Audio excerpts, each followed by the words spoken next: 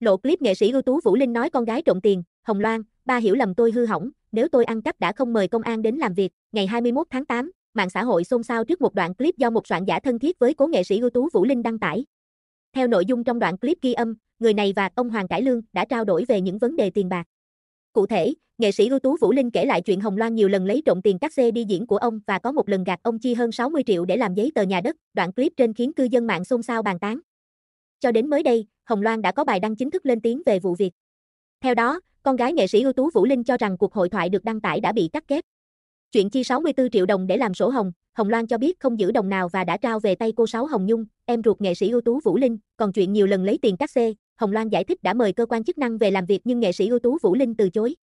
Sau đó Hồng Loan bỏ đi vì nghĩ ba đã hiểu lầm nhưng cô khẳng định nếu thật sự có trộm thì sẽ không mời công an xuống làm việc để cho minh bạch.